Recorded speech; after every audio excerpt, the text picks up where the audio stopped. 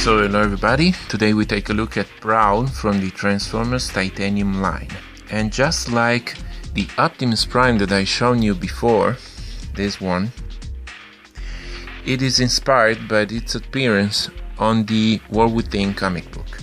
Now, it is a titanium figure, which means that most of its body is made out of die-cast metal. That makes the figure very heavy, but also proven to give some issues as far as clearances and tolerances go.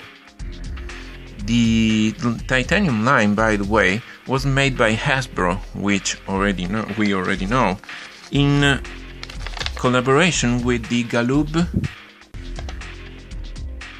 brand under the Micro Machines label. So this technically, I didn't expect that, is a Micro Machine figure. Anyway, figure itself, it's standing here on top of its own stand, which is the only accessory we get. It is always the same stand. Let's try to focus a little bit better, like so. It is the same stand you get with Optimus Prime and other figures, just with a different sticker. That stand, once again, looks nice. It's made out of plastic. It looks nice, but doesn't have any foot pegs. So the figure that has smooth feet and very heavy will slide and fall over on top of that thing. It's a nice looking stand, but not that useful. The figure itself, I've said, is mostly made out of die-cast, which means that basically all this middle section here, top to bottom, is die-cast metal.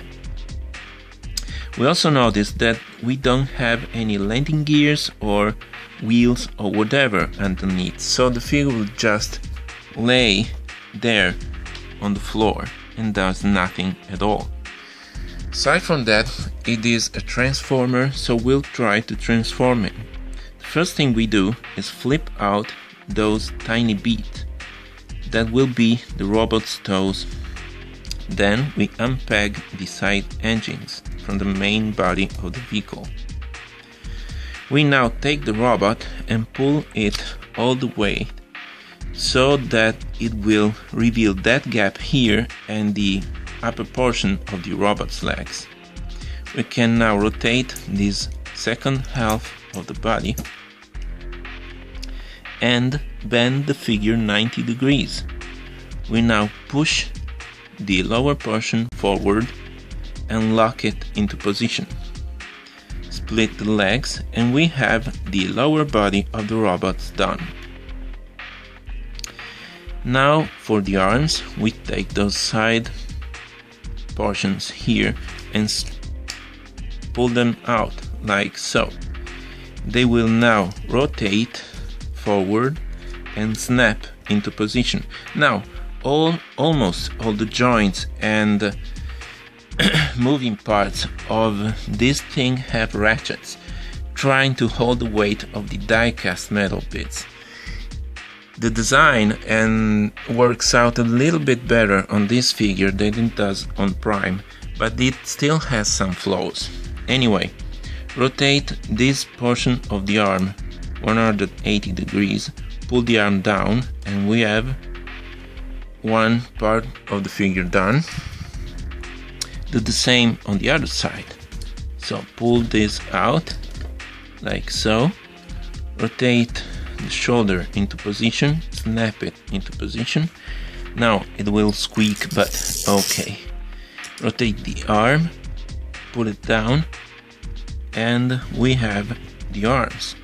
Collapse the figure's chest like so. This is the best part of the transformation.